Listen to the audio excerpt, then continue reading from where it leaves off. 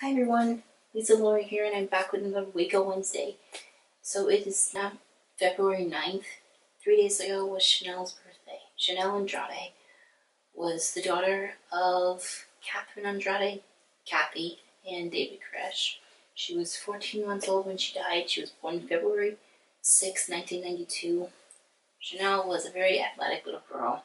She was a little jumping bean, and I remember seeing the video.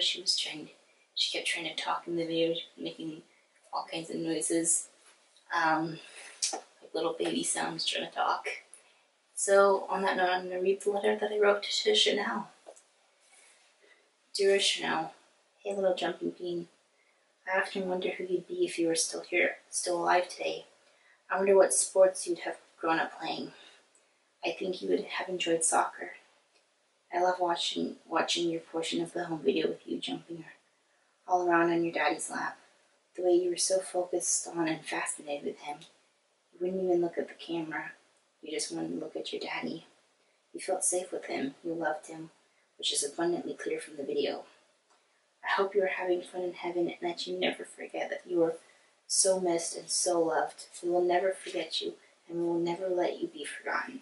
Speaking of forgotten, I forgot to mention I loved hearing you trying to talk in the video, like you thought you were having an actual conversation. I love you so much, sweet little Chanel. Your sister through Christ.